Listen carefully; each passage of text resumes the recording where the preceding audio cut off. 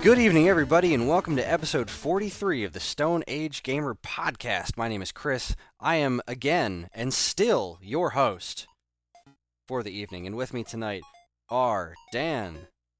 Evening, everyone. Tiff. Oh, wait, no, she's not. She's in bed. She hurt herself. Tiff, get better soon. We love you. I certainly do, but I signed a piece of paper that says I have to. I didn't sign shit, and I'm refusing to love. And speaking of refusing to love, Dean. Hi, everyone. Nope, nothing crazy. I spent my crazy this week, so Did I'm gonna be normal. crazy talking to imaginary Kirby's, and I frickin' dare you to be normal. He's fucking weird. Hey, I'm talking of myself in the third person, of course. Well, there it goes. Let's start the podcast. There we go. Last week we talked about games that need new iterations for one reason or another. This week we're going to take a look at the other direction. While in many instances video game sequels are a very good thing, sometimes series just need to give it a rest. Because, well, they just need to. So each of us has chosen two different games and that we feel need to stop, and we're going to talk about them right now. So, Dan, let's start with you. Well, I would be remiss if I did not include Tiffany's suggestions for this evening. She was going to mention either she was kind of flip-flopping back and forth between either Halo or Call of Duty at this point. Just insofar as the fact is, yes, these games they sell a bajillion copies every year, but it would be nice if they did something new every now and again. It's just the rinse and repeat formula of these games has just gotten to the point where it really just feels like you're paying $60 for DLC. In Halo's defense, though, they have done quite a few different things. They've had a real-time strategy game. That no one liked. The ODST. Yeah, they had. But you know what? At ODST, least they yeah. tried it. Like, look, I don't like Halo I'm with you. at all, but I don't put it on the same.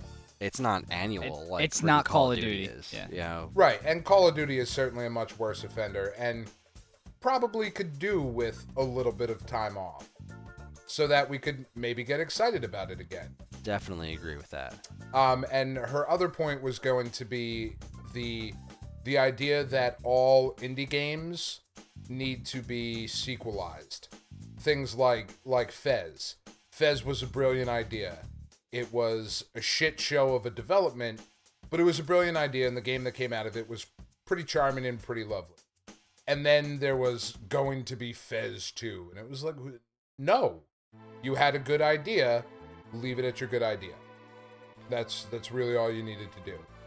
I would say that in that department, I mean, that's really such a case-by-case basis, you know? Like, sure. If he had really good ideas for Fez 2, that could be something really special, you know? Like, I would love it if Pixel would make a sequel to Cave Story, or even Ika-chan, but who knows? Like, if he had a really good idea, like, does Cave Story need a sequel? Not necessarily, no. Like, it's a great standalone product, but would I say no to more of that game? Probably not, because it's great. And I think that was more to her point of just, when you have this really great idea and you have this really lovely experience, there's no point to sequelize it if the ideas aren't there. Yeah, right? enough. And sometimes enough can they be are. enough. Right, and you know, you look at something like Costume Quest.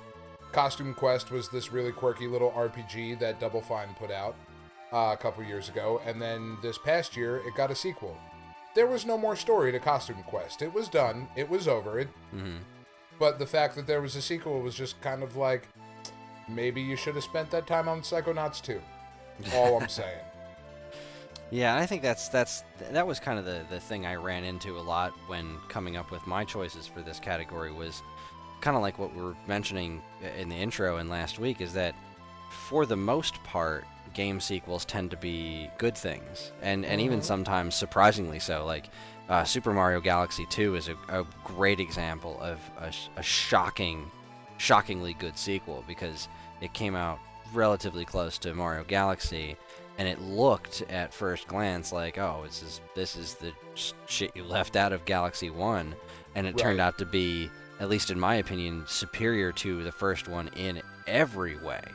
It just knocked my socks off with the level of creativity. So it's a difficult thing to look at, besides the obvious, like, I wish Tony Hawk Pro Skater would stop. Oh wait, they did. So and I'm actually really excited it's coming back.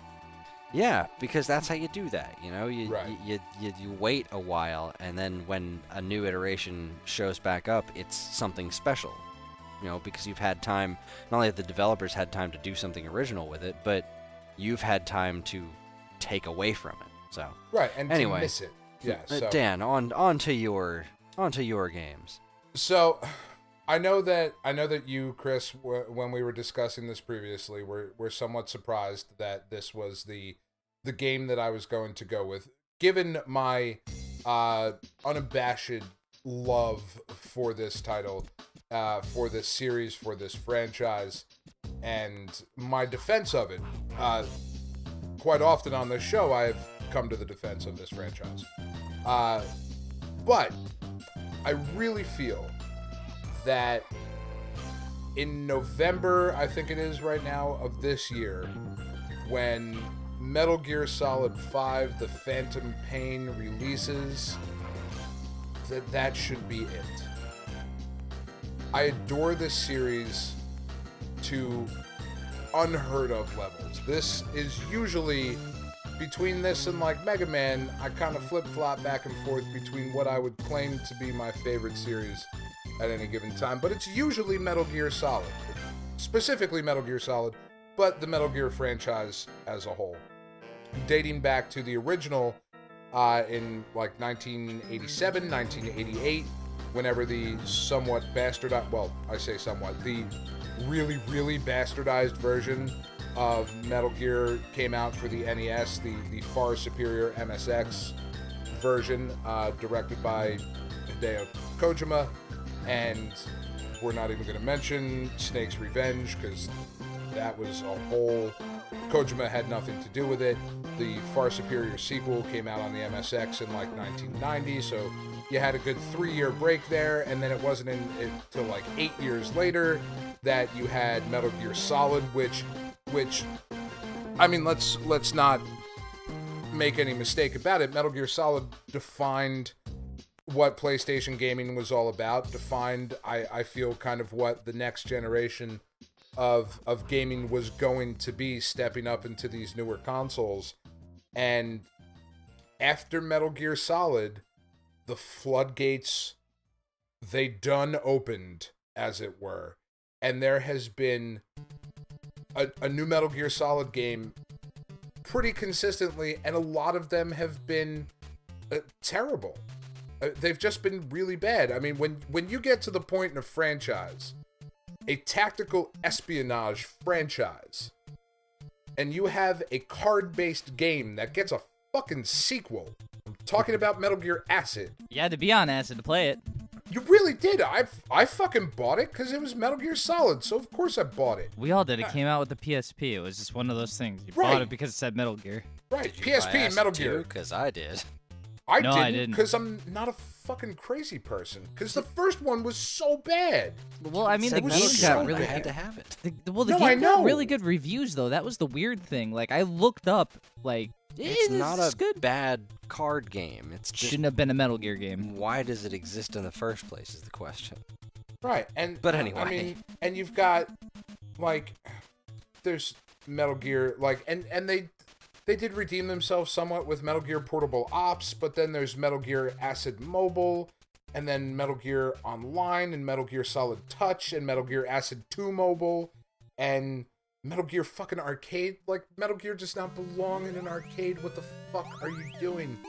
And the problem is that the story in Metal Gear is so bananas insane. It would take a good 3-hour podcast to really delve into the story and really unpack everything that is involved in the Metal Gear franchise It itself. would take a 3-hour podcast to watch the cutscenes in Metal Gear Solid. But that's a very fair point. But I love the story. I love how over the top and insane it was. I love how much of this game is Kojima's vision. I really feel like this is one of the few franchises out there where Kojima is like, this is what we're fucking doing, and everybody else goes, yeah, I suppose so. And that's just what happens, for good, bad, or worse. That is what happens. I love the story in this game. And in Metal Gear Solid 4 for the PS3, it was done. It was over. We told the story. We got through everything. Like, I really feel like you had Metal Gear Solid, and it was great. Everybody loves Metal Gear Solid because it's an amazing game. It's an amazing experience. There's lots of just really interesting, innovative things within that game, and the story is really cool. And then you had Metal Gear Solid 2 that pissed everybody off because who the fuck is Raiden and why do I care? Where is Solid Snake? It was just, it was the biggest letdown. The game could be, if you went back and looked at it objectively, the game itself could be the best game ever made, but the fact that there was the sleight of hand of the demo that everyone saw and the E3 trailer that everyone saw was really the only part that had Snake in it. It just made everybody angry, and rightfully so. It was genius. It was absolutely brilliant, and it is a great game. It is. Metal The problem Gear is Solid that 2 is Raiden brilliant. is a shitty character. Right, he sucks. If they did the misdirect and it wasn't Snake, and then Raiden wasn't whiny Anakin Skywalker garbage, then it would probably still be one of my all-time favorite games. Should have been Gray Fox. It really should have been. Like, I mean, when you come right down to it, it really should have been.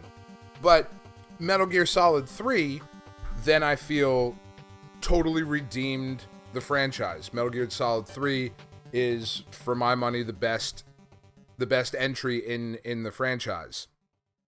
Metal Gear Solid 4 really kind of tied everything. It's just brilliant. And Metal Gear Solid 4 is, again, in my opinion, is just fucking outstanding and really tied everything together. And we told the story. We got the story of Snake. We got this new guy, Raiden. We got Big Boss. And then we got Old Snake. With, spoilers for a fucking 10-year-old game at this point. I don't know. When did Metal Gear Solid 3 come out? It was a while ago, right? You're probably close. I'd probably say 7, about 8 10 years? 7, 8 years? Something like that? Let me look it up. I actually have it in front of me. 2004. So, okay, 11 years ago. Spoilers for an 11-year-old game. Big Boss is still around, too. We got the culmination of his story. We got the Patriots. We got the whole thing. And then Ground Zeroes, which I still haven't played because I'm going to play it with the Phantom Pain. It doesn't need to be there. Metal Gear Solid does not need to be an open world game. And when you start taking a franchise that is so identified with one particular style of gameplay and you change it, it's because you're out of ideas. And when you're out of ideas, you should stop. You shouldn't continue and then possibly water down or alienate your franchise. I love this game so much, and I love this franchise so much. And I want it to be done. I've had enough of it. I agree. I don't necessarily think that it needs to be done forever, but I think there needs to be another gap, just like there was between the original Metal Gear, and that's the Metal Gear series, and then Metal Gear Solid. Like, first, quick defense, original NES Metal Gear, sure, it was nothing compared to the MSX version, but we didn't know that existed back then, and NES Metal Gear was freaking cool. I still love it. I still play through it once a year. It's awesome, but that was one of the reasons that Metal Gear Solid was so amazing to people like us. Like, first off, it was amazing as its own thing, but it was even more amazing if you were a fan of Metal Gear back when it originally released, because it tied into it. It did not forget that mythology. It brought it right along with it, and that kind of stuff is amazing. And that gap Metroid did the same thing, Right. Super Metroid, there was a giant gap between Super Metroid and Metroid Prime and Fusion. And when those two games came out, it was like, holy crap, there's new Metroid. Finally, we've been waiting for so long. But also, it was so good, and it was made that much sweeter because it was given that time to breathe. There was time for us to really want it. And Metal Gear, like you said, since Metal Gear Solid, there has been a steady stream of Metal Gear products since. And there's always the next Metal Gear on the horizon, and that's taken away that real craving for it. They don't make that many Zelda games, which is why when they come out, they're that anticipated. They're like 6 or 7 years apart for the most part, and right. That's because that's how they're designed to work that way, and that's why they're so sought after, is because there's this long wait between them, and there's usually something fresh involved in them. So I want to see Metal Gear go on hiatus and then come back like 8 or 9 years from now under new direction and shake up the world again, because that's the kind of franchise that carries. I don't think they've squandered all that away. That is the type of franchise that it's close. It's close. Revengeance and well, like the arcade game and the mobile stuff you're talking about, like it's close to being really watered down. But if they stop now and take that hiatus, it could still come back with that gravity of a movie franchise or something returning. That could be Batman Begins, And that ultimately is what I want for it. Because of my love for it, I hate seeing the kind of running joke that it has become. Because there's still, like we said about Metal Gear Solid 2, there's still excellent games. But I feel like Hideo Kojima had an idea for a story, and then he told the story, and then people were like, you gotta make more fucking Metal Gear games, and he went, okay, so this also happened. You know what I mean? Like, it's kind of the George Lucas argument, in that George Lucas went around for years saying that, Star Wars Episode 4, 5, and 6 was always planned to be Episodes 4, 5, and 6, and I wanted to make 1, 2, and 3, but I didn't have the money or the technology to do it. No, you fucking didn't. You had no idea what happened in those movies. And you know how I know you had no idea what happened in those movies? Because I fucking watched Episode 1, and nobody who had any pre-planning would have turned out that shit on screen. Well. So, that being said, I don't actually feel like Hideo Kojima knows this entire story. I feel like it's kind of being made up as we go along, and for a franchise so steeped in its own mythology, that's not okay. It's not going to turn out well. Yeah, it's become Lost. Like the show Lost. Right. It doesn't matter anymore. Homeboy's chilling now. He's not doing anything. He's chilling with the sunglasses, just hanging out.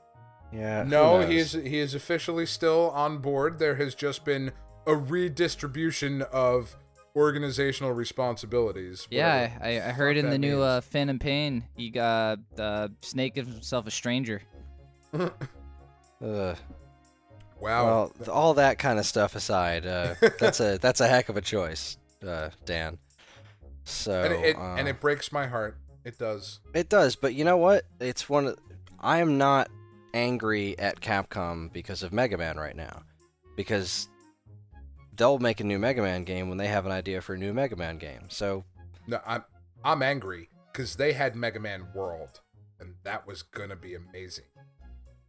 Unless it wasn't. I think Mega Man Legends 3 probably was gonna be amazing, but No, those were both great ideas, and you know it too. So that's my first choice. It's a bold choice, I feel, but power to you, and I agree with it. I'm just surprised and happy that you do too. So I'll go next. I don't have a whole lot to say about this one, but my nomination is Shadow of the Colossus. Came out in October 2005 for PlayStation 2. Came out in 2011 for PlayStation 3, and that is pretty much what this game needs, is just that. This game isn't a perfect game by any stretch of the imagination. There are lots of camera problems, gameplay problems, but as a self-contained package, it is flawless as its own thing. Like, its story, the experience of that game is a very unique and very singular. It's its own thing. And like you were saying with the Metal Gear story, the story in Shadow of the Colossus has been told.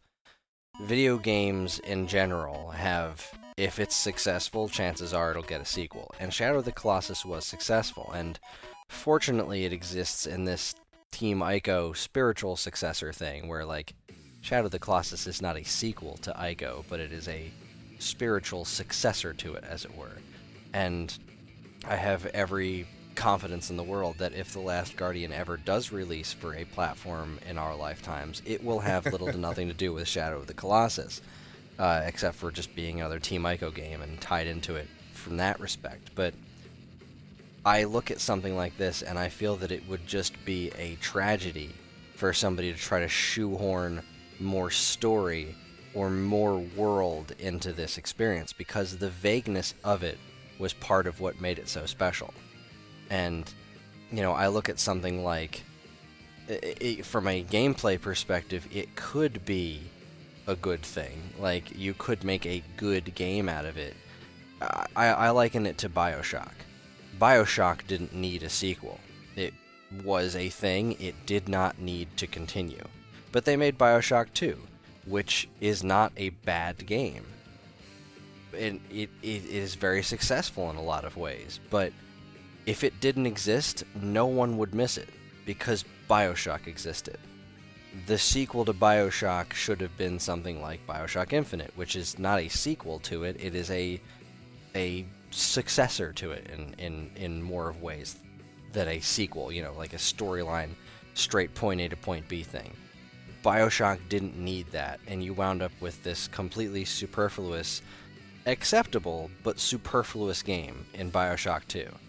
And I would hate to see something like that happen to a game like Shadow of the Colossus, or even Ico for that matter, but particularly Shadow of the Colossus because of its magnificence in taking the unique form of video games as a storytelling medium and using the gameplay itself as the story. It has its conclusion. It's wrapped up in as much as you need it to be. Like, any vagueness in the characters and where they come from and the world and where you are and the colossi, all of that stuff's vagueness is very intentional, and explaining it further, I feel, would detract from it. So I say that if anything is going to happen to Shadow of the Colossus, keep cleaning it up, like they did with the PlayStation 3 one. This isn't like the Star Wars prequels where, not the prequels, this the original Star Wars movies, where cleaning them up and adding effects takes away from it. Because video games are inherently a digital thing, and something like this, which is clearly broken in a lot of ways, clean up that frame rate, make the camera controls a little bit nicer. You can continue to tweak this experience so that it can be experienced on new hardware and be introduced to new generations of players over time and not detract from it. As long as you do it tastefully.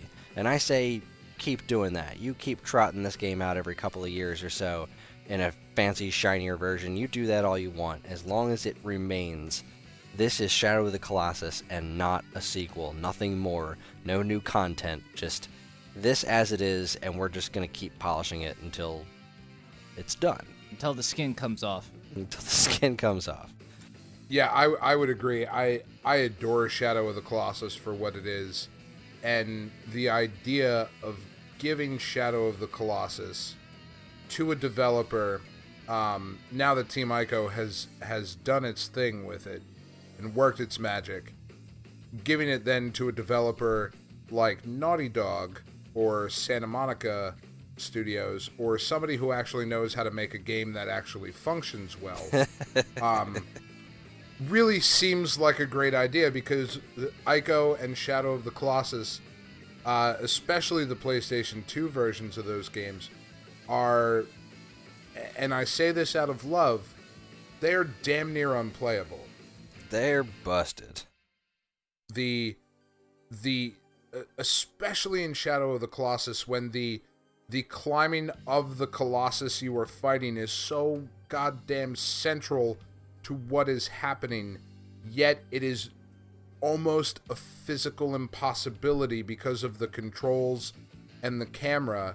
It's a game that I've never finished. And the frame rate, for Christ's sake.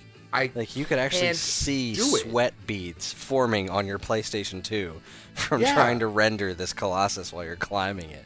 And it is a game that I want to love more than I do, and I love it quite a bit, but I love the idea of it. You know, like I said, it's a game that I've never finished because I can't finish it because it's broken. And I think the idea of, you know, polishing that game up and really making it something special, it's one of those unique PlayStation experiences that I feel Sony is somewhat lacking in at times. Because they have this really unique experience, but it kind of sucks at the same time.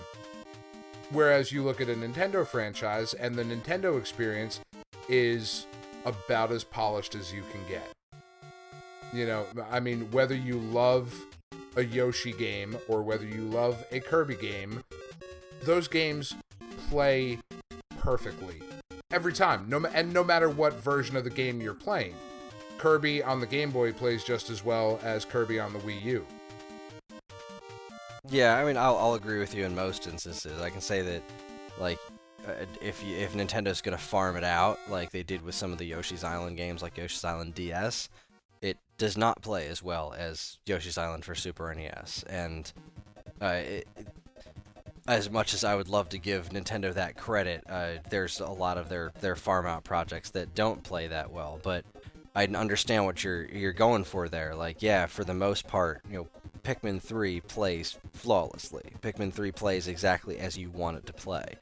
And because they have that level of quality control and that level of, I guess, eagle-eyed just watching over their products, but that's one of the quintessential differences between Nintendo and Sony, and one of the things that gives Sony its character and the way that they wind up with some very different experiences than Nintendo has. Like, Little Big Planet wouldn't exist on Nintendo consoles.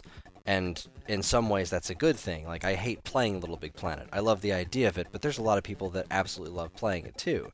But the physics controls for platforming, that never would have made it out the door at Nintendo. No, they're terrible. Exactly, they're terrible. But, you know, there's other weirdo experiences that probably would not have been released because they're not that flavor, you know? So I think the weird flaws and stuff, like in games like Shadow of the Colossus and even, you know, stuff like PlayStation All-Stars Battle Royale or whatever, or even like you were talking before, the War of the Monsters, those kinds of experiences wouldn't have made it out the door from Nintendo. And those flaws in their designs are kind of like part and parcel with the PlayStation experience. It's always this kind of growing experience where and Sony has been far less reluctant to remaster their games than Nintendo, whereas like Certainly. You know, something like God of War, they'll just tweak and throw an HD collection out there, and that's a fantastic value. But when it came time for Nintendo to tweak an HDFI Wind Waker, they remade the whole goddamn game. You know, Right. It's plays the same, but they retouched every piece of it. So I don't know. It's a trade-off, and while I agree with the sentiment of what you're saying, the fact that Team Ico had the freedom to make that game, you know, without anybody interfering and saying, well, this is fucking broken. They followed through on their vision. And for better or worse, that's what it is. And now that that is out, now that that exists, you know, that's like... It's kind of like... I hate to liken it back to the George Lucas Star Wars movies, but the special editions didn't bother me when the regular editions were still available. You know, like, he can mess with those movies all he wants, as long as I can still go out and buy and watch the original versions. As long as he's not trying to say, this didn't happen, this doesn't exist, this is the only way you can look at it now as my new definitive vision. as long as the originals would still be available, I would have no problem with any new stuff he wants to throw on there all he wants, because I always have that option. And with something like, Shadow of the Colossus, like the way they remastered it for PlayStation 3, and there's no reason to go back to the PS2 version, but it doesn't detract from, like, the PS2 version's existence, you know what I mean?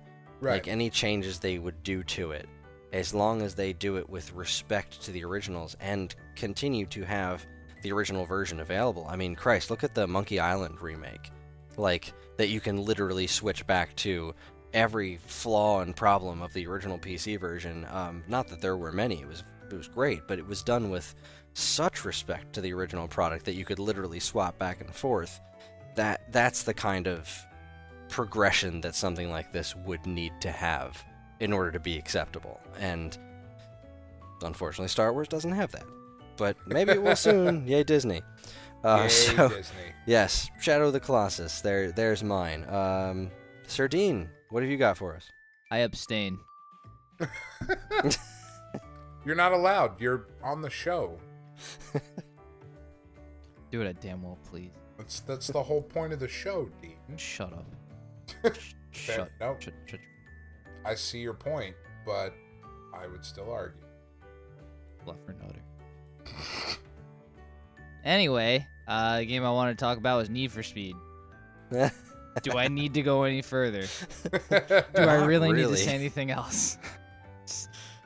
All right, let's go. Can you just say, do you think they should hit the brakes on the franchise, Dean? Yes, in so many words, they should hit the brakes on the franchise. I mean, let's recap a little bit, because there were some redeeming qualities at the end of the life of Need for Speed as a franchise. I don't believe they have any plans to make a game. All right, they do, but it's like it's a unknown title as of right now. It's a working title, so we don't know what's to come of it, which is probably a good thing. Need for Speed started out as just like a racing game, like any other just sort of like a street racing game, more closer to like Burnout, I guess you'd call it. And then Need for Speed Underground hit, and it was cool. But that game, that one single game, spawned an entire era of just ridiculousness and stupidity, and I hated every second of it. I mean, if we're gonna go into it, first of all, Need for Speed Underground and Underground 2 came out in every fucking system possible. It came out on the damn Game Boy Advance. How the fuck did they fit all that into the Game Boy Advance? Secondly, because just let's keep going a little more forward here. Why? Just why? And then thirdly, there was so much just rap music. They stuffed it full, and it wasn't good rap music. It was top 40 garbage. I can only hear Get Low so many times before I want to punch someone in the face. And I swear to God, I came close so many times. But you gotta get that Need for Speed money, son. let's keep going. They thought it was a good idea. They were like, maybe we'll just rename it. We won't call it Underground anymore. We'll call it Most Wanted. It wasn't any fucking better. You know what they did? They added a story. Didn't make it any cooler. Actually made it worse. It sucked. It was terrible, and they needed to stop there. I believe they made a Most Wanted 2, and then they made one after that as well, which I don't know the name of because I don't give enough shits. Which, I love racing games, but you know what? I love real racing games like Forza and Gran Turismo. And to be honest, I even like the arcadey ones like Burnout. Burnout is a fantastic example of an arcadey racing game done correctly. Just Need for Speed shit all over everything I loved about racing games for a very long time. Keep fast forwarding though, they did something right. Back on the PlayStation 2, they made a game called Hot Pursuit, which was before Need for Speed Underground. Well, they went back and did that on the Xbox 360 and PlayStation 3, and damn it was that game good. Everything that I hated about the Most Wanted games, they said, well, fuck it, we're going to throw that away. It's a game about getting away from the cops, or you're the cops catching the people. It was fantastic. A game of cat and mouse, put to a new extent where you could just unlock all these badass cop cars. Well, they weren't really cop cars, but they were just souped up vehicles made to look like cop cars. They put a lot of work into the design and everything, and it made me so happy to see this stuff. It was so great. And to be honest, they added a bunch of game modes. There were racing modes, but I mean, the cops would come in and try to crash on it and everything. Or you can go into the cop mode and try to take down the racers at the same time, or take down a specific car that was like way faster than yours, and you had to think of ways to try and get in front of them. It was just such a fucking cool game, and they did everything right with it. The mechanics were so good, and then they had the online competitor board where it would match your times against other people that were close to you. So if you had a friend that did the race in, let's say it was a short race, a minute and 15 seconds. You had to beat a minute and 15 seconds. And if you did that, it would rub it in his face. It would literally send him a message and say, "You suck. Get back in the game. Beat your friend again." And that was a really cool feature. It made for some rivalry, and it made the game that much better. After that, I think they fell off the face of this earth, and EA was like, "Listen, we got to ease back.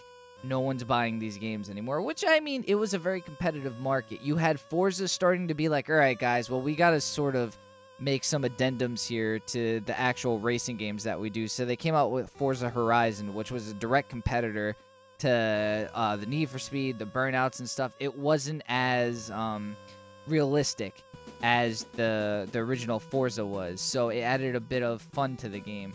And that worked really, really well for them. And I think that's what ultimately drove Need for Speed sort of into the hiatus it's in right now, which, not terrible. The game really, really ran its course during the PlayStation 2 and early Xbox and PS3 era, and it needed to be given a rest. There was,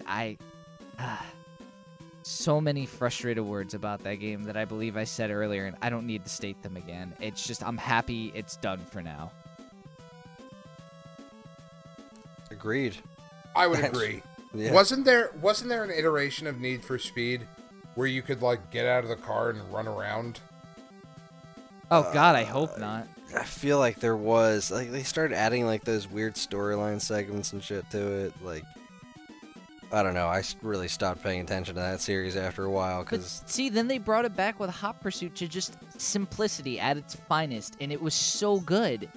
And if they stuck with that, like, I would have bought it if they released a game every 3 years. The problem was, like, they went from, like, just so many. It was literally game after game after game. There might have been a time where they didn't even wait the full year to release another one at some point. I think it got that ridiculous at one point with just the amount of, like, shovelware shit they were trying to put in people's faces. There were, I had to say, just maybe shooting for the stars, probably 6 different Need for Speed titles on the Xbox 360. And It felt like there were 6 a year. Yeah, and you know that, like, from working at GameStop, it was frustrating to see people buy that game when I knew what a good racing game was, because you had Burnout Paradise on the same damn console. You're gonna tell me Need for Speed was better than Burnout Paradise? You, sir, can go jump off a fucking building. That goes for anyone. I don't give a fuck. You want to stop listening to the podcast because I think Burnout Paradise is better than Need for Speed? So be it. I love Burnout Paradise. That game was fantastic. If you wanted an arcade racer, buy that one. Go. It's on Steam right now for like fucking $5. Go buy it. Don't stop listening to the podcast. Go buy the game. Go play the video game. You can listen to the podcast while you're driving an awesome car. nah, I think Burnout's way better than Need for Speed. Just Burnout was amazing, but nah, you're right. You're absolutely right. The Need for Speed franchise is just like, it just makes me shake my head at certain points. They just cranked those things out as fast as they could. All right, so that's our first round of games. We're gonna take a quick break, and we'll be right back with our other choices. So stick around.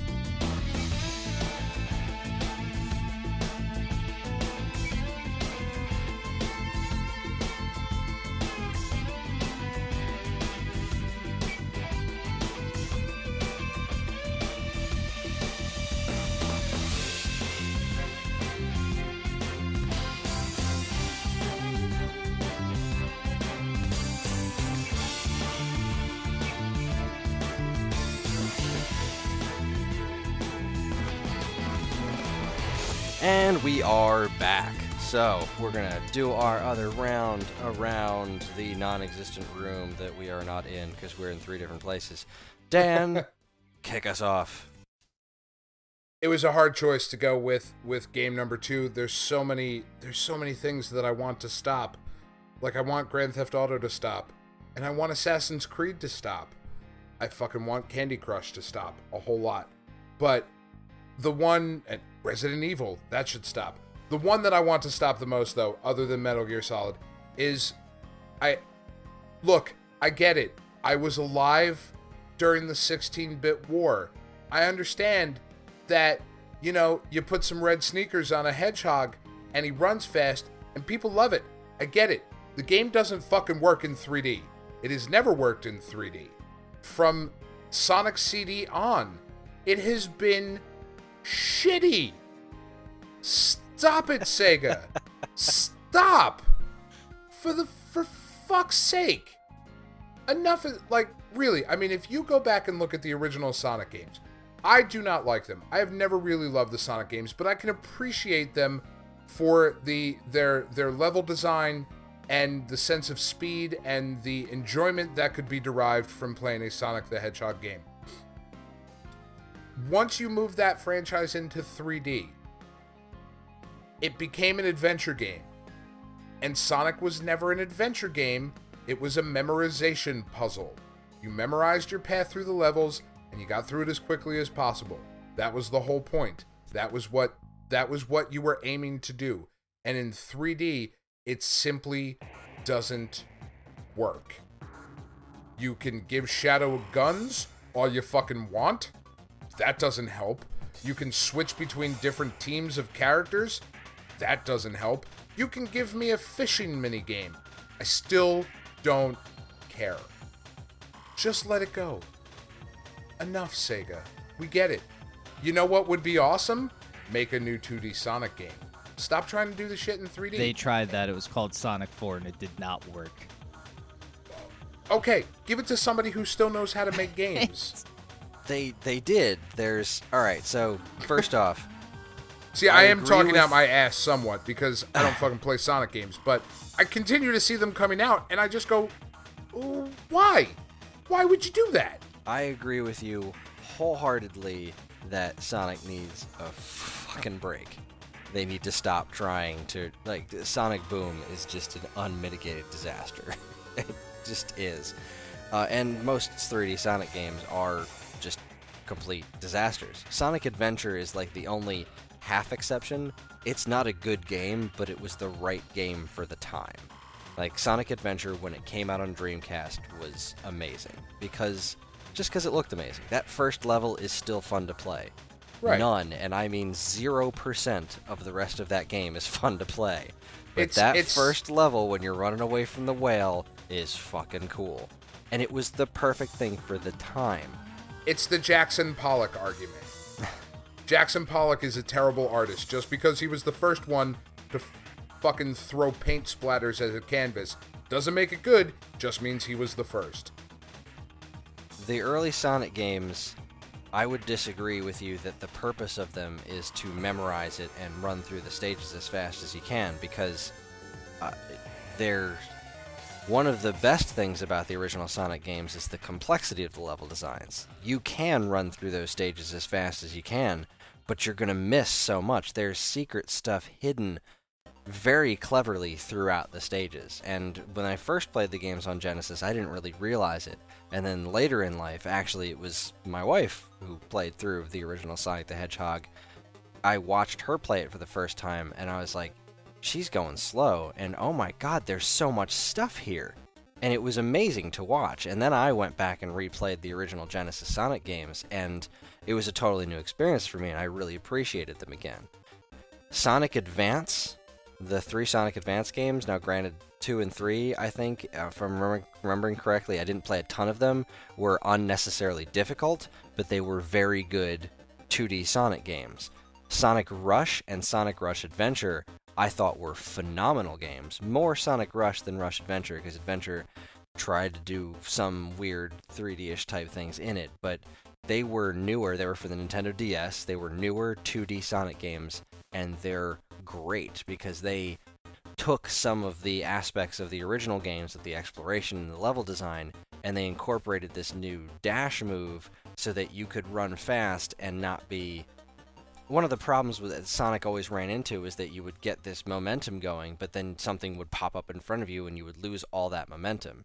So in Sonic Rush, they added a dash move where you would press a button while you're running and you could use that as a forward attack straight through enemies and then keep up that forward momentum. And they managed to design... even faster. Exactly, but they managed to design the stages and the exploration of those stages around that, where you were constantly running really fast to gain speed so you could go off a ramp and then launch yourself up to a different stage of the game, and then they would slow you down with smaller platforming bits and then lead you to somewhere else to run. Like, the levels were designed intelligently, and that's what made it work. And then you had Sonic Colors for the Wii, which was a primarily 2D Sonic adventure game that involved some interesting power-ups called Wisps, and it was fun.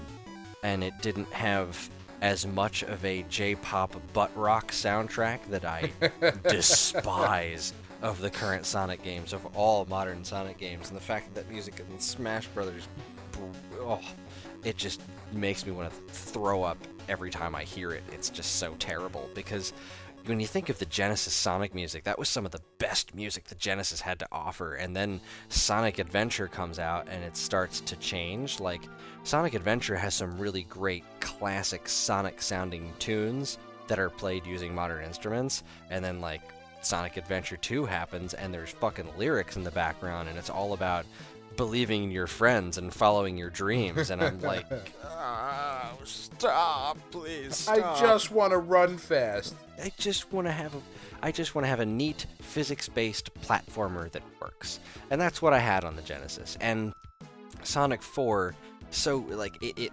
toyed with that aspect, and then went, nah, fuck, we're gonna make this episodic for some reason instead of just making a goddamn game.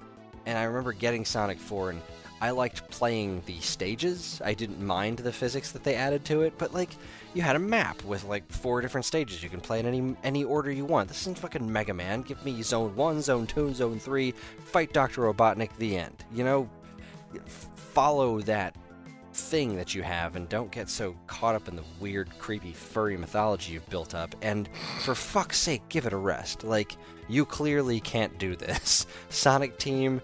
You clearly can't do this, and then handing it off to other developers, which Sonic Boom should have been an amazing success, but had a crazy, terrible development nightmare life cycle, and it was garbage. It's just pure, unadulterated, straight out of the ass garbage.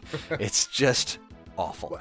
And it's every time they put out a new Sonic game, if you read an interview with the developers, every single time, it's the same fucking interview that they've been giving for the last 15 years. It goes a little something like this. So yeah, we're in charge of the new Sonic game, and yeah, all that shit that came before it, yeah, totally sucked. I don't even know why you played it, you fucking moron. It was obviously shitty. This game's gonna fix all of it. And then the game comes out, and it didn't fucking fix anything. It's the same goddamn game. We've learned from our mistakes. Well, then they're like, well, we don't know what happened. Like, we didn't get enough time. And I was like, what the fuck is wrong with you? Don't promise all these things then. And don't annualize it, you know? Like, other franchises have been successful because they don't annualize. There doesn't need to be a new Sonic game every year. When there was that gap between, like, there wasn't a new Sonic game on the Sega Saturn, so when Sonic Adventure came out, people were fucking hungry for it. They wanted that 3D Sonic that was the equivalent of Super Mario 64. They didn't fucking get it, but, you know, it was an exciting time to see... They got a fishing minigame instead. It was exciting to see Sonic come back, and Sonic Adventure still will always hold a place in my heart for being so exciting because of the Dreamcast's launch and that it had been so long, and to let it sit, marinate, really work on it, get some really talented people behind it, and make it work. I mean, it's possible to make something like that work in 3D. It's possible to make anything work in 3D, maybe. Or maybe you just do something like they did with Sonic Colors. Throw all the shit out the window and see if something new sticks, and actually do it with love and care, and not what they did with something like Sonic Lost World, which is just like, we're going to be derivative of Super Mario Galaxy in all the worst ways and suck instead of being fun. The biggest condemnation I think you can give to Sonic the Hedgehog is that Sonic the Hedgehog originally held a place with Mario as a flagship mascot. Mm-hmm. And now Sonic the Hedgehog holds a place with Crash and Spyro. Two mascots that a company let go and nobody gives a shit about anymore. And most kids don't even realize that Spyro and Skylanders is kind of the same world. Like, that is the level that he has fallen to. Yep. And it's just kind of a shame. When I can look back and say, my personal favorite Sonic game is Sonic and All-Stars Racing Transformed. I don't know what that says about me, and I don't know what that says about the franchise, but I don't think it's good. It doesn't say anything good about the franchise, but as a sidebar, that game fucking rocks. Yeah, that game is awesome. Game's fucking dope, right? That game's awesome, yeah. There's a Golden Axe stage. What more do I need out of life? It's awesome. So, yeah, Sonic the Hedgehog, just stop. Just take a nap. Or give it to the people. Take a dirt nap. Give it to the people who make Frequency and Amplitude. Give it to that developer, whose name I can't remember right now, even though I think it's pretty obvious. Let them make a Sonic game. That's a game I'm interested in playing. Harmonix. Yeah, there you go, Harmonix. There you go. Give Harmonix Sonic, which sounds like a ridiculous idea, but actually go play Frequency or Amplitude, and then tell me I'm a genius. They're too busy with other things. Well, yay, Rock Band. Yay. All right, good pick, Dan. All right, on to mine. Mine is New Super Mario Brothers. Not Super Mario. Please. It's fucking New Super Mario Brothers. That series in specific, New Super Mario Brothers, has to stop. I agree. It needs to end. All right. You know what game doesn't work with 4 players? New Super Mario Brothers. Yeah, it breaks relationships. It breaks everything. It was a funny idea, but all right.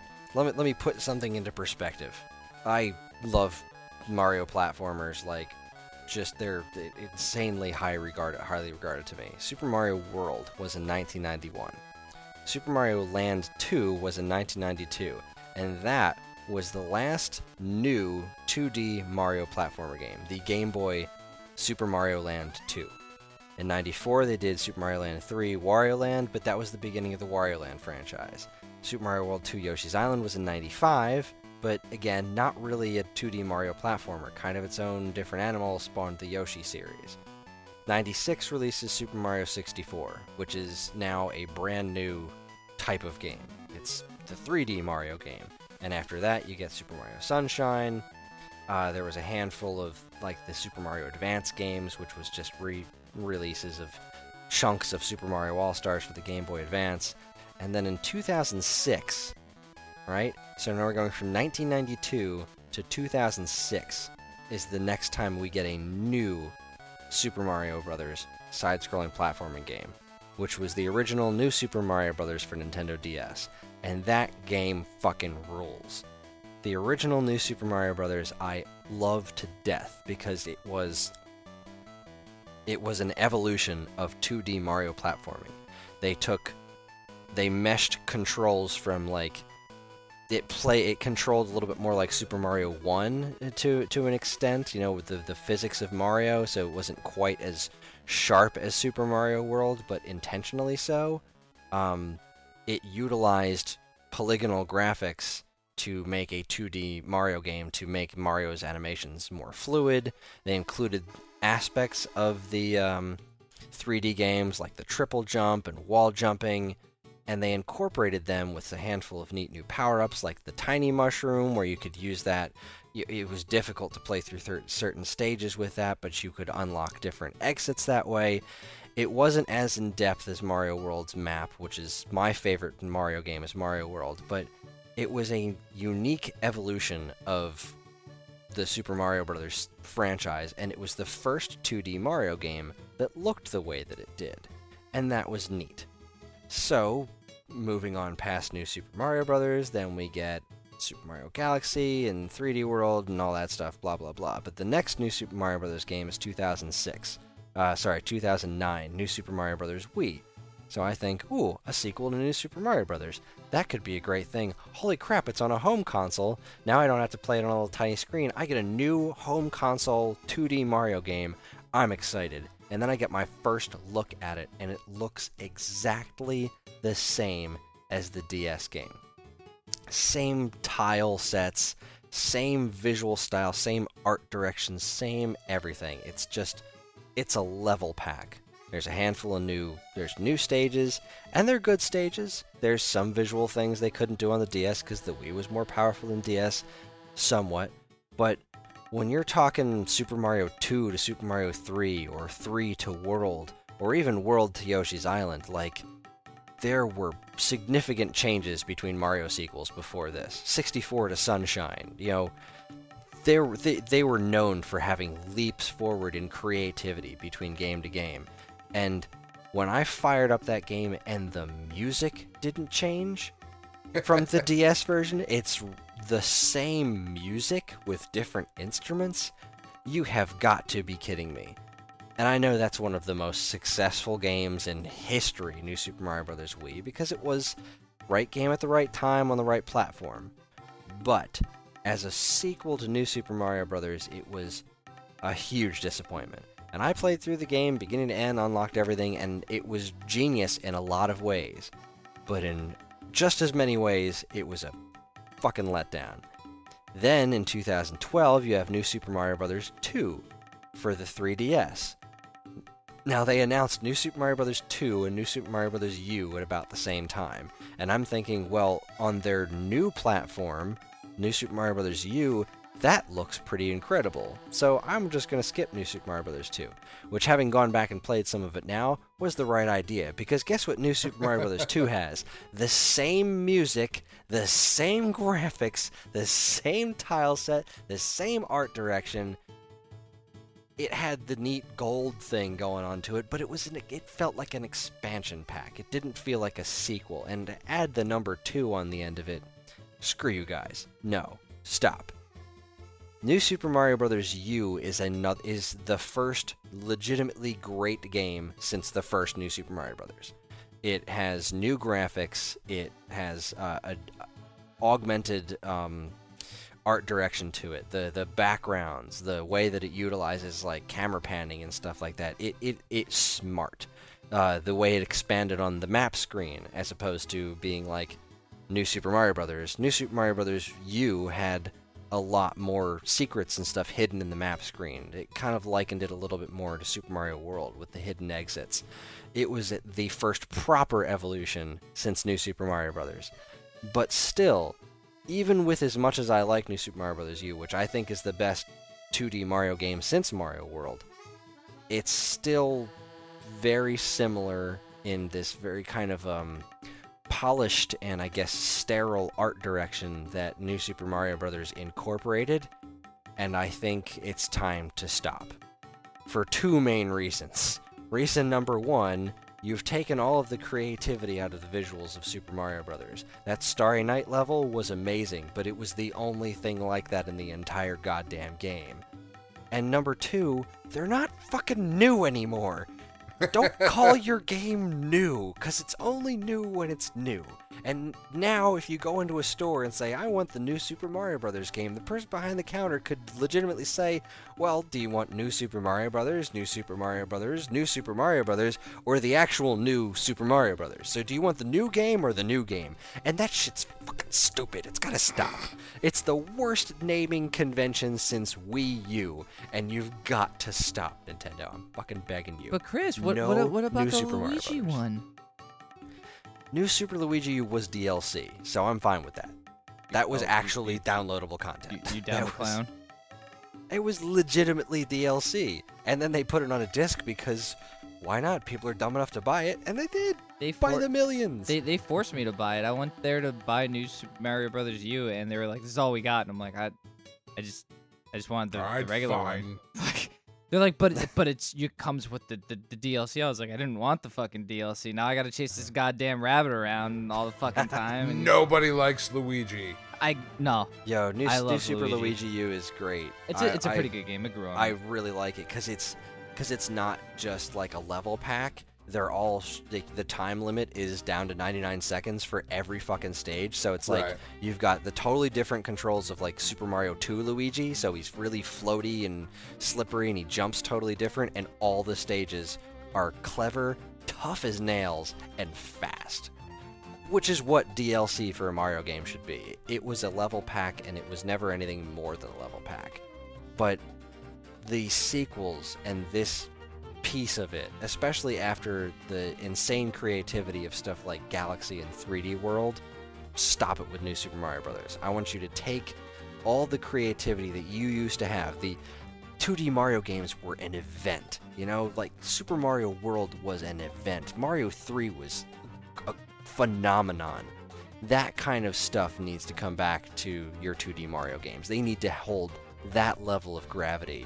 And it's never going to happen again with New Super Mario Bros. Because New Super Mario Bros. Wii was the casual success. As in, everybody who was a casual gamer was like, I get to play Super Mario Bros. On my Wii, and then play some Wii bowling, and everybody's happy. Yay!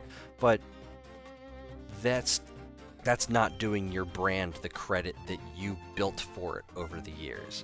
Yeah, Wii Sports is the best-selling game of all time. It doesn't make it any fucking good. I liked Wii Sports, but it's no, not. sure, but Yeah, it is not a masterpiece of gaming. No, it's not. It's a masterpiece you- of marketing. Sure. I think you bring up a really good point, though, because, like, you play the first Super Mario Brothers, you're a kid, you get a Nintendo, and you play this game, and you're like, wow, this is crazy. And then you get Super Mario Brothers 2, and you go, holy shit, what is this? What the hell just happened? And then you get Super Mario Brothers 3, and again, your reaction is, whoa, holy shit, what is this? And then Super Mario Brothers World, and you're, oh my god, this is fucking amazing. And then you get new Super Mario Brothers Wii, and you go, oh, okay, this is cool. I just played this. And then from then on there, it's been like, oh, there's a new Super Mario Brothers game, okay. So it went from holy fucking Moses to meh, it's out. I don't care. And that's not okay. And it's detracting from the legitimate, holy shit, exciting Mario games, because New Super Mario Bros. Wii outsold Galaxy and Galaxy 2 combined, and Galaxy 1 and 2 are, I mean, you look at the global rankings for those games, those are some of the highest rated games in the last generation, because they are goddamn masterpieces of video games. Super Mario 3D Land for 3DS was as successful as it needed to be. But that game is way better than New Super Mario Bros. 2, and I'm pretty sure New Super Mario Bros. 2 has outsold that game. Same thing with 3D World. 3D World is goddamn amazing, but it will never sell as well as New Super Mario Bros. U did, or especially as much as New Super Mario Bros. Wii did. And I think those games, being this kind of generic flavor thing that they are, or have a tendency to lean towards. Like, I don't want to detract from New Super Mario Bros. U because I think the game is brilliant. And I feel the same way about New Super Mario Bros. On DS. But if the other two, Wii and 2, did not exist, I feel like those two games would be way more impressive. Because if you had gone straight from New Super Mario Bros. DS to New Super Mario Bros. U, that would have been, first off, the time gap would have been perfect, because it would have been 2006 to 2012. So there's your 6-year gap between Mario games, 2D Mario games, which is just enough time to really get a good hunger going for it. And the visual and style differences of the two of them would have felt like a proper sequel, instead of these iterative changes that we got going from DS to Wii to 3DS to Wii U. And especially having New Super Mario Bros. 2 and New Super Mario Bros. U released in the same goddamn year, like a few months apart from one another, stop it. Just stop it. Anyway, Dean, close us out for the night. What you got? Guys, get your riot shields ready. I'm gonna receive some flack for this. Let's do it. Pokemon. The Pokemans. Just remember when there used to be 150 Pokemon? I do. I write about it once a month. You know how many there are now? billion. 379,292. Close. 720 Pokemon. That's stupid. Yep. Yep. Let me. Since you guys are a little older than me, I've had a bit more of my childhood wrapped in Pokemon than you guys did. First game came out when I was in the 4th grade, so I was about like 10, 11 years old, and it was the greatest fucking thing ever. RPGs to me back then were an obscurity. They didn't make sense. They were too long. A lot of the times, it was too many fucking words, not enough action. Throw in Pokemon, that is literally just RPGs for beginners. Greatest thing ever. Fast forward another, I think it was 3 or 4 years till they came out with Gold and Silver. I'm a little older, and I'm playing Gold and Silver, and it's great because I'm like, oh, new Pokemon! Look at that one! Look at this one! They're all different, all right! Fast forward a little further. Now, I thought it was my age, and when Ruby and Sapphire came out, I was 15, 16, and I was like, that looks like a light bulb. That one looks like a bunny rabbit with a plus on his fucking ass. What are you guys doing? Why do I have to sit through a glorified dog show in the middle of the game? Like, why are you making me do this?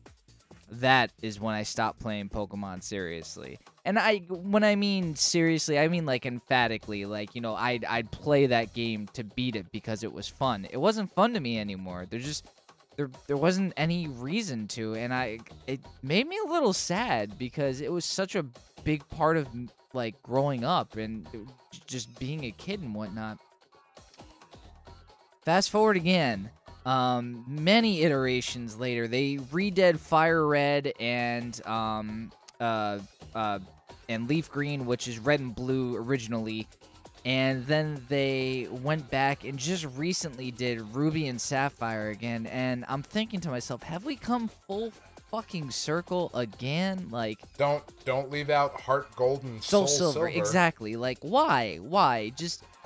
If you can't think of new Pokemon, stop making the fucking games. You aren't improving the graphics. Just fucking recently, they improved the graphics with X and Y, and that was a big jump forward. I'm not gonna lie. It was a welcomed addition. X and Y was a good thing. But all that shit in between, why? Like, we didn't need Heart Gold and Soul Silver. We didn't need Fire Red and Leaf Green. I mean, fuck. We barely needed Ruby and Sapphire at that point. Could have lived without it, to be honest. And then, the main reason they release these games sometimes are just for the fucking legendaries. You're releasing a new game with 3 more Pokemon? Like, for real? Really? That's your big thing? 3 extra Pokemon.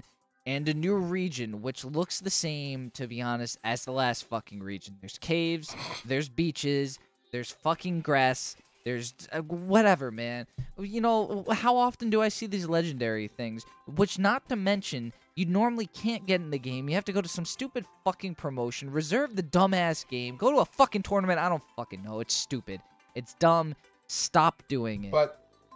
But they're shiny Pokemon. No, fuck that. Shiny Pokemon? The only reason they made those was to get you to play the goddamn game longer. If you're not cheating and you want a shiny version of a fucking Pokemon, get ready to walk around in tall grass for the rest of your fucking life. And if it's not the color you want, too damn bad. Catch that Pokemon, because that's the only glimmering piece of hope that you have of getting something you actually wanted. Fuck that game. They need to stop making it. I don't care what anyone says. They've been doing it for too damn long and getting away with too damn much. The Pokemon Company is essentially just re-releasing shit over and over again now. I mean, we just said they did Fire Red, Leaf Green. That's a remake. Heart Gold, Soul Silver. That's a remake. Omega Red and Omega Ruby and what was the other? Alpha Sapphire. Alpha Sapphire. That's 3 fucking remakes. Why? They didn't need to be there. They didn't add anything to it. The only one that had a significant upgrade was the fucking Ruby one that just came out, where they updated all the graphics. I mean, each of them, the graphics were sort of upgraded, but wasn't necessary. Not really, man. To be honest, you guys can fight me on it all you want. I know there's diehard Pokemon fans out there, and to be God honest, I appreciate you guys because brand loyalty is something I don't have. I will turn around and bite a motherfucker's hand if a game sucks. I have no qualms about doing that. Because to be honest, you gotta keep your game strong, man. Like, you gotta keep your shit fresh. If it's not fresh, what's the point of, like, fucking doing stuff? If I just go out and buy the next God of War game because it just says God of War on the cover, man, I'm not doing anything to make that company do justice to the title. I'm just feeding them fucking cash, like the people who buy Call of Duty. There's nothing different every year, man. Zombies, whatever. It's not a new story. It's just people don't even play for the story. They buy it because it's a fucking multiplayer game. It's sad, and it's sad to see that some of these companies aren't trying anymore.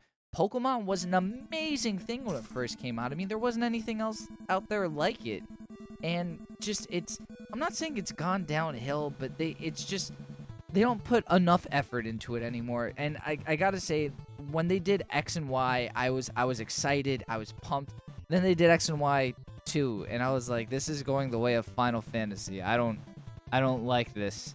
And then they did Omega Red and fucking Alpha Sapphire, and I was like, we're back at square one again. So yeah, I'm sorry. I agree. Yeah, that rant, some people aren't gonna like what I have to say, but look, my personal opinion, if you guys like Pokemon, more power to you. That's cool. It's a great game, especially for young kids to get into RPG games. It's RPG light. It's good for that.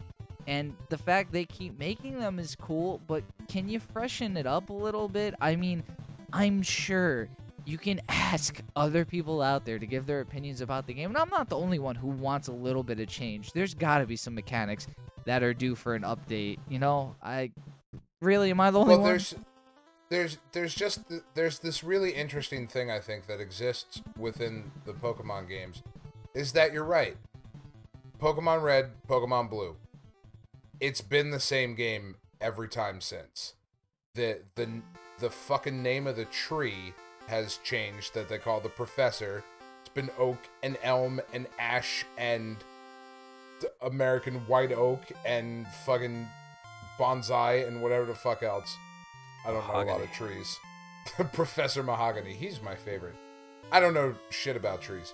But when you look at where there are some obvious avenues that the Pokemon games, you would think that they would go down. Something like a console version of an RPG, or an MMO, or some sort of other thing, and they don't do it, yet there exists a thing like Pokemon Snap, where it's like, hey, go around on rails, we made an on-rail shooter, but instead of shooting Pokemon, you're shooting Pokemon pictures. Well, at least that was fucking trying. But no, it's not. That's not trying. That's not trying at all. That is simply milking the teat of the Pokemon franchise. There was no effort put into that sort of thing. Pokemon Coliseum is the same thing. It's like, oh, instead of walking around, you just battle. That's the only thing. Pokemon Stadium was such a sellout. That game was... That whole series, Stadium, Coliseum, all that was a sellout. I will give some reluctant credit to Pokemon Snap, because when that came out, I thought it was a complete pile of garbage, but it's got this weird cult following to it, and I kind of get it. It's just, it's a strange experience is what it is. And it's... No, sure. It's something different. But it's just the fact that, I think Dean brings up a very good point. The fact that Call of Duty gets so much shit, or even look at a game like Madden, where it's like, oh, it's the same fucking game every year. So is Pokemon. But Pokemon's allowed to get away with it because they add a new Pokemon. What's your starter going to be this year? His name's Assholia, and he changes into Assholix and Assholia Extrix. And that's it. And it just looks like a giant ass. His ass just gets fatter, and all he does is twerk. That's it. He just gets a bigger fucking ass. And it's stupid at this point. They're out of shit. Like, you're out of ideas. Like you said, why does that one look like a light bulb? Oh, no, because we haven't fucking made a light bulb one yet. Like, that's about the extent of where Pokemon is at this point. And it's a shame because it absolutely was RPGs for beginners, and it was a brilliant thing at one time. it got a whole generation of kids into a genre of games or into video games kind of as a whole. And it has become derivative of itself. And it's almost like it's making fun of itself at this point. Like you can catch a shiny Pokemon. That was your thing? That's your big deal? Play this game for a while and you can get a Pikachu that's silver. Eat a dick. No, I'm not gonna.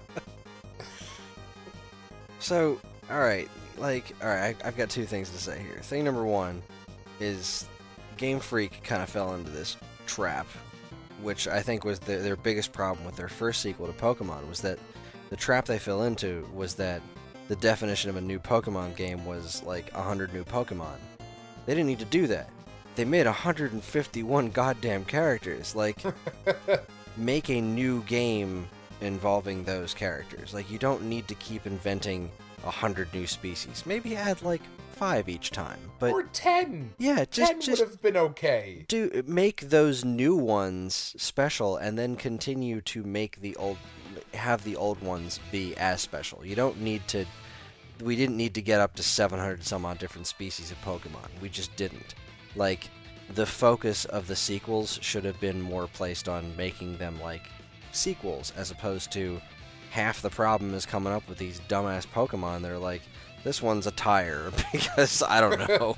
There probably is a fucking tire. Like, there probably is. That's the worst part. There's probably a fucking tire Pokemon that they're like, oh, this one you put on a car and he drives around with the Caramon, and fucking there's an Enginemon and you just turn him with the key Pokemon. I'm like, you know what? Fuck yourself, you stupid fucking game. The other trouble that I see with all this is that Game Freak, when left to their own devices to do something different, they make some really cool games. Like, Drill Dozer? That was great. That was a great Game Boy Advance game. It was a very cool, unique platformer, and we'll probably never get a sequel because it didn't sell well. Because the art style was very strange, the box was weird, and they didn't, like, really hammer home from the creators of Pokemon, because it had nothing to do with Pokemon. But boy, if they had highlighted that, if more people played that game, I think it would have done really well for itself. And even more recently, look like a clown? It was actually a girl, and yeah, it kind of looked like a clown. It was just like, you couldn't really tell what the hell was going on there. It was just very strange. But even more recently, which I think I spoke about on the show back when I first played it, was Harmonite on 3DS, the eShop. Oh, that was a great game, man. That game's fantastic. It was kind of like bits of Endless Runner combined with some rhythm elements, and just really cool new character design, great boss battles.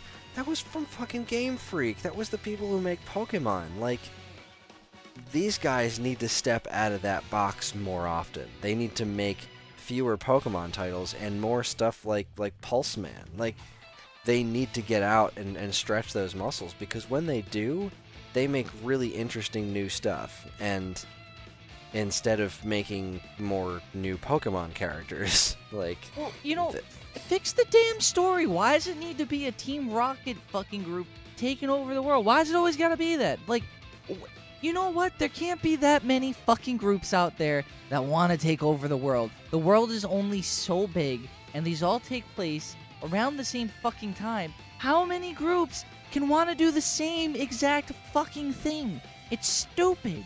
It's fucking dumb. Magma, lava, flare, rocket, fucking toilet, whatever, man. Why? Why? Dude, don't fuck with Team Toilet. No, seriously, it's a bad time. Don't want to flush all the Pokemon down the toilet. It's terrible. Those bastards are shitty. You know, but that's what I'm saying. Like, where? Yeah, I know. Bad joke. Low-hanging fruit. It's all good, Dan. It's fine. But I mean, why? Just every time did they have to do that? It's not necessary. Your rival. Why do you need to have the same rival that you fight at the end of the game every time? Why? You know, and again, X was starting to deviate from that path just a little bit. Instead of a rival, you had a group of people that you hung out with, you had friends and everything, and they all sort of did different things, but you battled each one of them at some point, which was cool, because you didn't know which one was going to end up at the end.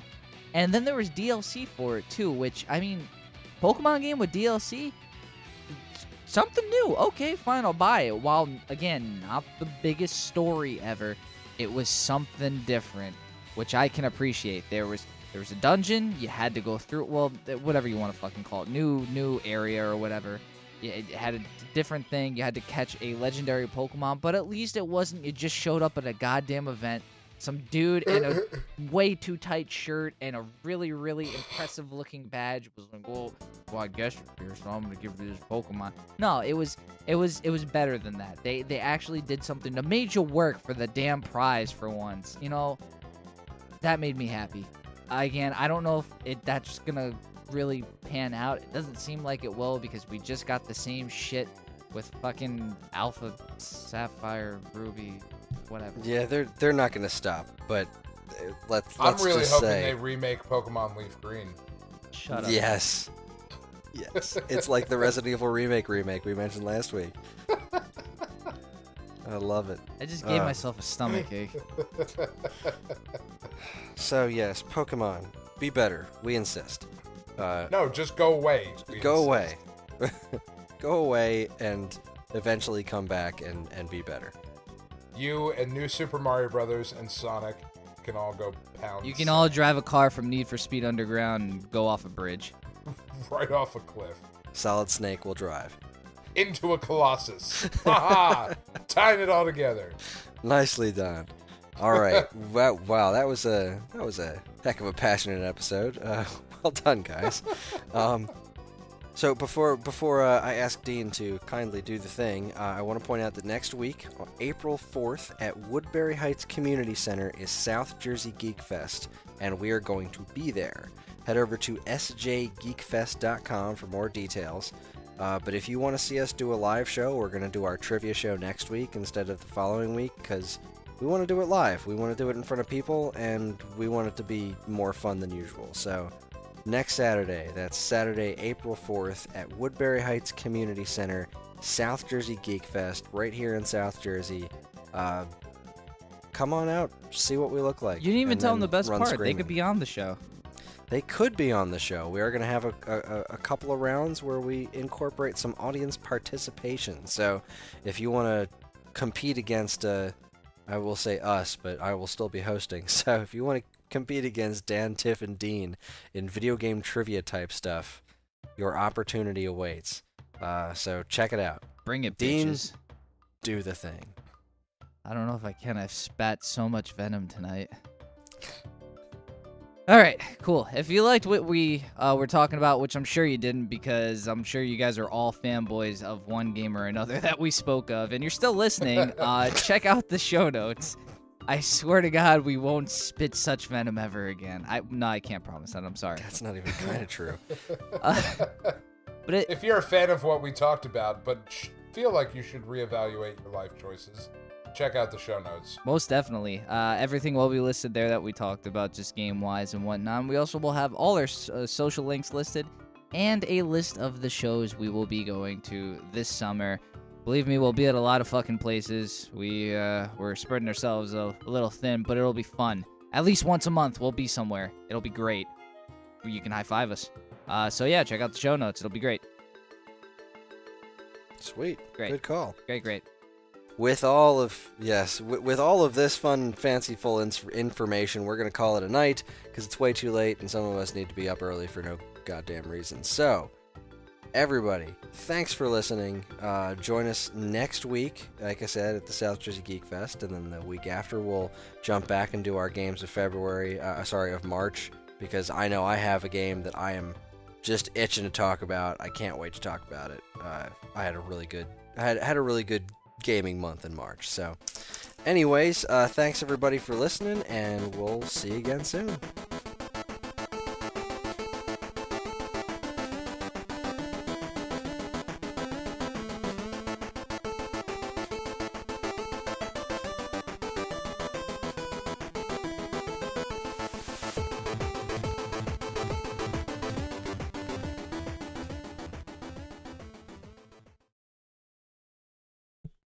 What the hell?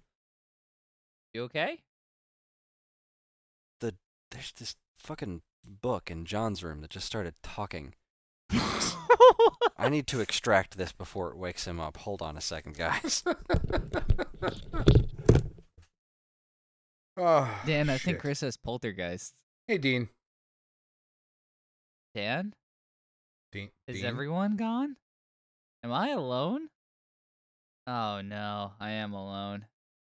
Why? Why would this happen? I've done nothing to deserve this. I Hello? swear to God, and all that is holy, I would throw this book away if he didn't love it so goddamn much.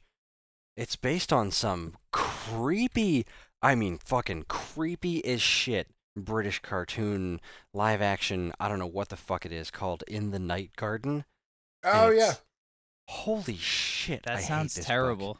It is like this blue sock and this creepy Teletubby looking thing. Everyone looks drunk, and it's just the most vapid, worthless. I'm looking at a page that just says Macca, Packa, Akka, Wacka, Mika, Macca, Moo. Yeah. There is Found zero the title for the redeeming book, for the show. Zero redeeming qualities in this drivel. And I don't know why it just turned itself on in the middle of the night right next to his crib, but I heard it over the monitor and I yanked it out of the room, and here we are. Play with me. God, I hate that thing. Do you want to play a game? Nah, book. I do not.